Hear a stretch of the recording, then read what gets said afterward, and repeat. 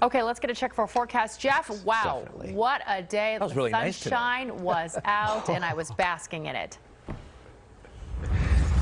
Yeah, I am so with you guys on that. Yes, wow, definitely. I was outside today too, like the both of you, and you know, this morning you just kind of so used to the clouds lately, and then you see that blue sky, you know it's coming, and you just had to get outside and enjoy it. So I thought I'd start off my microclimate forecast with a little quick sky camera tour, and one of the best shots I have right now of some of that blue sky that's still hanging on is right here in Belmont. Just a couple of clouds moving on by right now, but all in all, a beautiful view. And let's take you over to Tahoe, where we also did have some blue sky right up towards Heavenly, and a look out there at the lake, and it is also gorgeous. And let's bring it a little bit more to the south, over to Yosemite. There's lots of restrictions in place. We can't usually go a lot of places, obviously, so maybe these pictures will help kind of take you away a little bit. Looking gorgeous there with some fresh snow-capped peaks.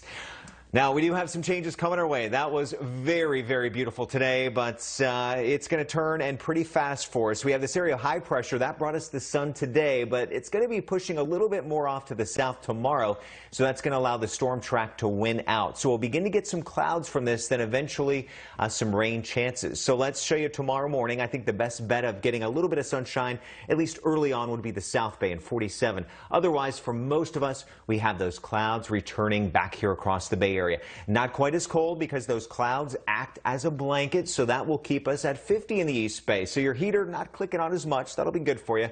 San Francisco at 50 and the North Bay at 46. Clouds linger right through the afternoon, and this will put us at 60 here in San Francisco, 64 in Concord. Also more of those mid-60s through San Jose, Morgan Hill, and right up to Livermore. Half Moon Bay, the exception there, you'll be at 57 degrees. So through the day tomorrow, we are dry, but then we see that chance of rain return. Let's get a look at this.